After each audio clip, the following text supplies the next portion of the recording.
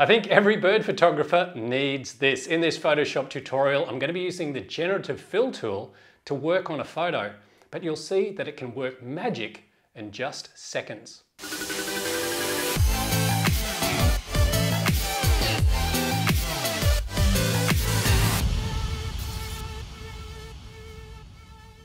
I've had a little bit of bad luck this summer when it comes to bird photography. At this nature reserve near my house, I found a couple of nests. Now, one was from a willy wagtail, and I've actually made a video on that, and I'll leave that at the end of this one you can check out. As well as a spangled drongo's nest. Now, this photo that you're seeing right now on screen, this was of a spangled drongo. These little tiny spangled drongos had just hatched, say, about 3 or 4 days earlier. And the story behind this photo was that I was just checking out this drongo and it was coming in and landing. I had to get this perfect angle where I could see these little tiny spangled drongos coming up to get some food. But there was just this one annoying little thing, was this branch would continually go across where the adult spangled drongo's face was. Now, this spangled drongo had just landed. In its mouth was a cicada or cicada, tomato, however you like to say it. But they're kind of like a little tree-dwelling insect that we have here in Australia. So the shot you're seeing on screen now was taken with my good old Nikon D850 with 80 to 400mm combo. The settings were ISO 500. I was shooting at a f-stop of 7.1. The shutter speed was 1,250th of a second. Now, if you're asking why I use such a high shutter speed on this shot, it's because those little tiny spangled drongos, when they come up for food, they shudder and jitter everywhere. They're asking for their food, so I had to freeze capture those. This branch, it went straight across the adult drongo's face.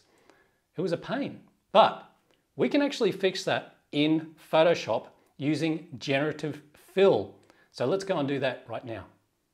Just before I begin, I just want to mention that I've already done everything in post-processing what I would normally do with my bird photos. In other words, I've adjusted all my sliders. I've even done a little bit of denoise and sharpening with Topaz Denoise AI. And I've also cropped. That's the great thing about the Nikon D850 having a 45 megapixel sensor. I can crop in and not lose too much resolution in my photos. So to begin with, we're just going to push in a little bit where this branch is going across this spangled drongo's face. Just come down and grab your zoom tool, click in. That will be enough.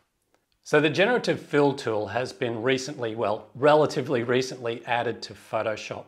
Now, before this, you would have had to use things like the spot healing brush or the clone stamp. You need to come up to where your lasso tool is. I just use the middle tool on the lasso tool and I cut roughly around the branch. So let's just do that now. I just leave a little bit of space on each side of the branch there.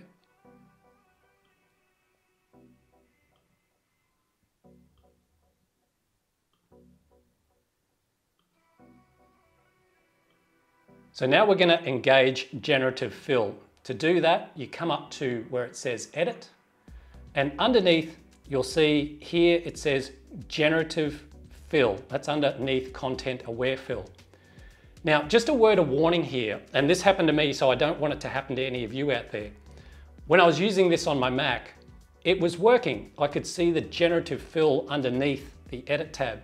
But when I went to my PC, that Generative Fill was missing, and I was running like Photoshop 2024, but I couldn't see it anywhere. It just had me intrigued why it wasn't happening on that version on the PC. Turns out that you have to be running the latest version of Photoshop. You have to be running past the version 24.6. It turns out on my PC, I had both the 2023 version and 2024 version of Photoshop. So I deleted the 2023 version and then I updated the 2024 version, and sure enough, the Generative Fill came up underneath the Edit tab. Okay, so let's go ahead and just click on Generative Fill, and it comes up with this little tiny box. You're just gonna go and hit Generate, and watch this. It's pretty quick. So Photoshop's actually creating another layer at the moment for this fill. So the great thing about this Generative Fill in Photoshop is before you start deleting photos thinking, oh, they're no good, I can't use that photo, give this a go first, and I think you're going to see that it does a pretty amazing job.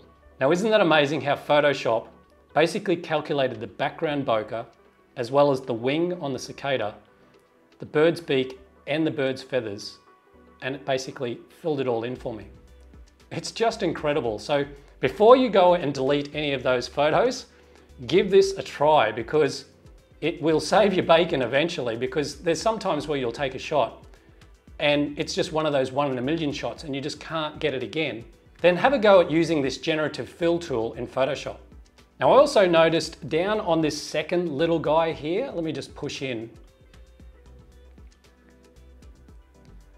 This second little spangled drongo, you can hardly see him, but there's his eye right around here. So this little guy is wanting his fair share of food as well. But again, we've got this annoying stick from the nest that's going across his beak.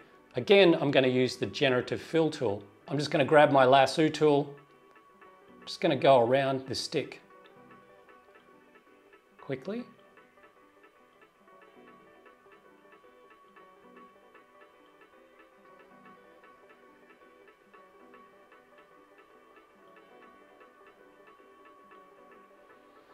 Go up to Edit, Generative Fill, Generate.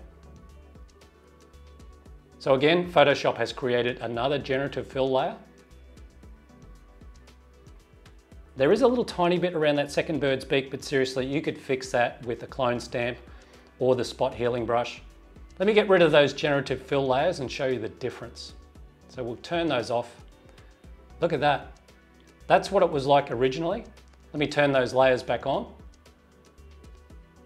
That quick. So you don't have to mess around. It does such an amazing job. And basically that photo has now been saved. So for example, if you wanted to keep going and doing more on this photo now, you could actually go down to your bottom layer on the background there and start doing more. Or if you needed to, you can actually collapse all of these layers. Just click on your top layer, hold down Shift, click on your bottom layer, right click, and merge layers. So you could now keep on going with that photo. Say for example, you wanted to adjust the light or the colors. That's how quick and easy it is using that generative fill tool in Photoshop.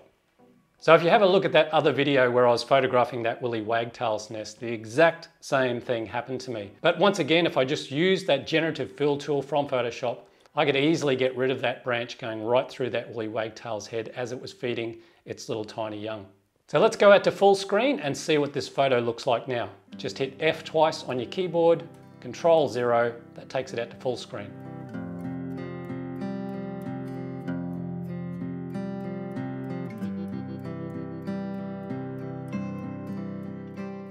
Well, there you go, all you bird photographers out there. That is the generative fill tool in Photoshop. And remember, if you can't see that generative fill label underneath the Edit tab, just double check to make sure what version you're running on Photoshop. Just make sure it's above 24.6. And plus the other great thing about that generative fill is that you can use it for so many other applications, including things like landscape photography. Never stop creating, and I'll see you next time.